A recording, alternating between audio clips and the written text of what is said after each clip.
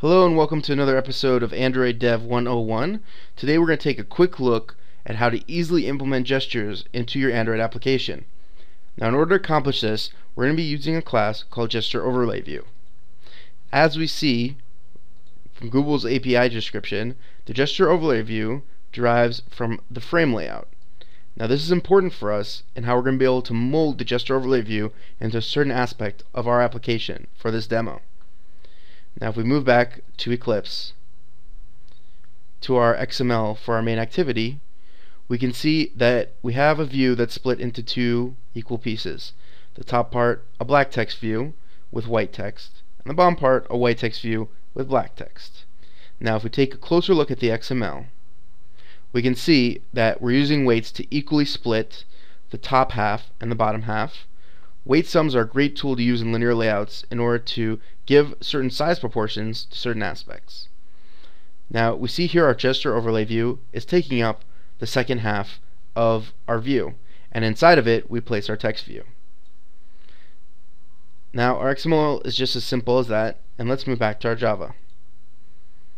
Now in the Java, in our onCreate, we're going to initialize several components, including grabbing our gesture overlay view and our text views, and then generating our gesture library. Now as you see, this uses a file from our raw folder, the spells file, which was generated using a tool in the Android emulator. If we take a quick look at a screenshot, the gestures builder from the gesture emulator allowed us to create 3 different gestures. Now once we generate this in a gesture library, we can load that library, and anytime a gesture is recorded on our gesture overlay, we'll get a callback to our gesture listener, which we have defined here. Now in our gesture listener, we can ask our gesture library to predict which gesture they believe has been performed. Now for this example, we're going to ask it to give us a score of 1 or above before we decide that that was the appropriate gesture. If none of the gestures match, then you see we're going to display a text that the magic did not work. So for this tutorial demo, in case you haven't picked up yet, we're going to create a special application for people to practice their magic spells on their Android. Well, we've seen everything here in the code. As you can see, it only takes a few lines of code to get gestures working. So let's give it a run on our emulator.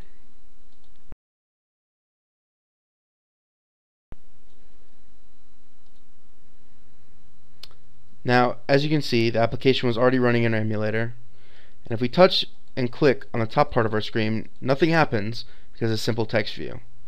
However, once we click on the bottom of the screen, you'll see a yellow line showing our gesture. Now that was similar enough to our lightning spell to be recorded as a lightning spell. But if we just draw a whole bunch of gibberish, you can see it didn't recognize the spell. But let's align it with our wind spell, and the wind spell is received. Now again, let's take a quick look at the spells we recorded earlier. It's going to use an algorithm to compare our drawings in the bottom section of the screen to the spells that we have previously recorded and stored in our raw spells file. So let's try a fire spell. And it received it. Now you can play around with the prediction score and different algorithms you can write in the onGesture performed part of the listener to get the results you want. Now it was really that quick, that simple, and that easy to add gestures to any aspect of your application. I hope you enjoyed this episode and it can be useful for you in your application development.